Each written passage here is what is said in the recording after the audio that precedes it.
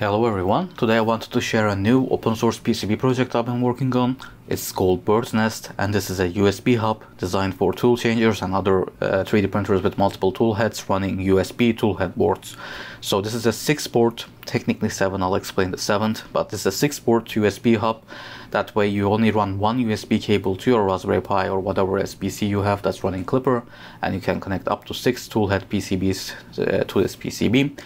Every single USB connector here, which these are 2x3 MX 3.0 connectors, every single one of them have the protection circuit involving MOSFETs and diodes behind them. As I said, this is technically a 7-port USB hub, so this SMSC chip is a 7-port USB hub. This is similar to the one I use on Toolchanger. Toolchanger is the 4-port version of this. This is a 7-port version. So this USB hub, as I said, is a 7-port USB hub, and the 7th USB port is used for this STM32G0B1 MCU. So that MCU also communicates with Clipper running on your Raspberry Pi or whatever SBC through this USB port, and this MCU runs Clipper. And the point of that MCU is to let you use all these connectors, so you can connect up to 6 filament sensors to this PCB, and you can see the status of the filament in Clipper that way. So if you have filament sensors on each of your spools that you have for each of your tool heads, you can see the status of that through here, and you don't have to run a different control board or something like that just to be able to read the filament sensors, which this will be probably closer to where your spools are than the electronics chamber of the 412.4. This also has 4 thermistor ports.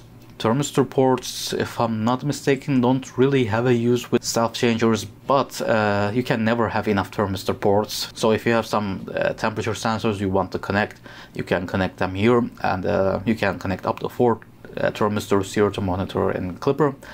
This also has 2 RGB LED connectors, so these are for NeoPixels. These are not meant for long LED strips like disco on a stick and stuff like that. These are mostly meant for indicator LEDs, but if you do want to connect a disco on a matchstick or something like that, you can do that as well.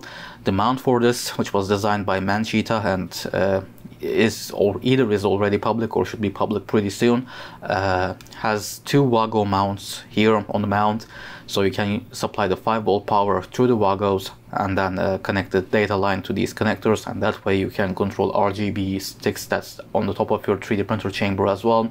So that is also supported with this PCB. So the power for the USB toolhead PCBs is connected through the screw terminal here, and up to 20 amps of power can be supplied to the toolheads using this PCB, which should be plenty.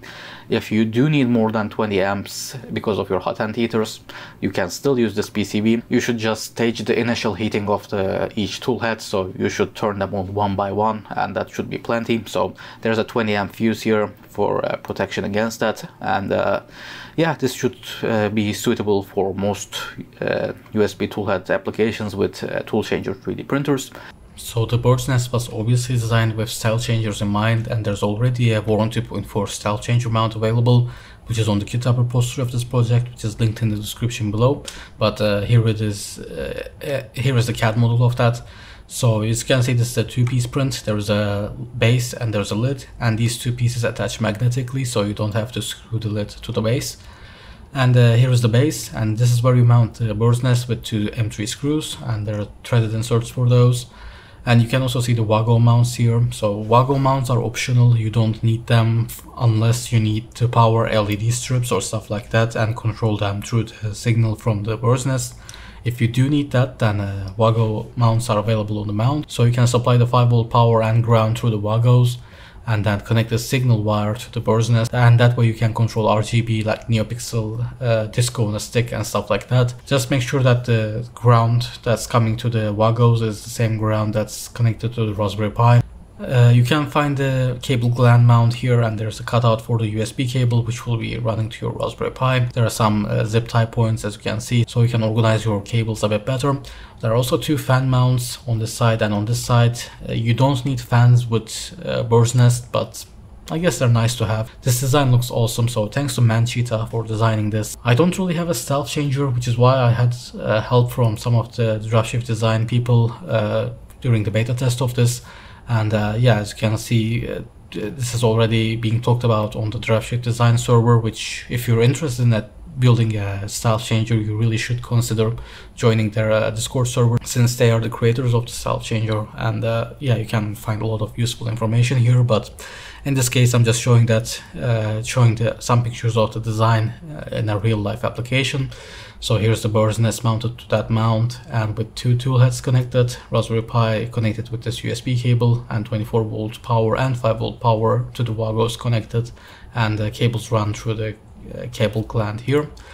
And you can see the magnetic mount here as well. As you can see, it works pretty well. Again, it's an awesome design, and you can find it on the GitHub Proposal of this project, which is linked in the description below. But speaking of the GitHub Proposal of this project, here it is. This is not complete yet at the time of recording this. I need to upload the Gerbers of the PCB and source files and pick and place files and stuff like that, but those are ready. I just need to upload them, and by the time this video is live, they will be on the GitHub repository. As always, this is licensed under GPL v3, meaning you can use this pretty much however you want to use this, really, as long as you give credit, and that includes commercial use as well. So I'm sure there will be more vendors down the line, but at the time of recording this, I'm the only vendor selling this PCB. So you can find the list of the purchase links on the GitHub repository, which, as I said, is linked in the description below. And on the GitHub repository, you can find everything you need to order this PCB from a PCB manufacturer like PCBWay or JLC PCB. And on the GitHub repository, you can also find a manual of this PCB. So I tried to make a fairly comprehensive manual for this PCB, and this manual is 10 pages long.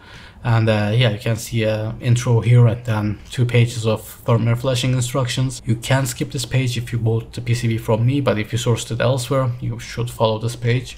And then the second page is for flashing clipper, and then you can find the rest of the instructions here, including where to find the config file, which is also on the GitHub repository.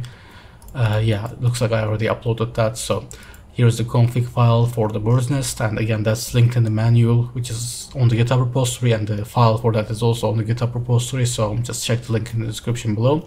And you can find the mounts on the GitHub repository as well, as I said. So you can find that 2-piece boron 2.4 mount for style changers called Fanny Pack.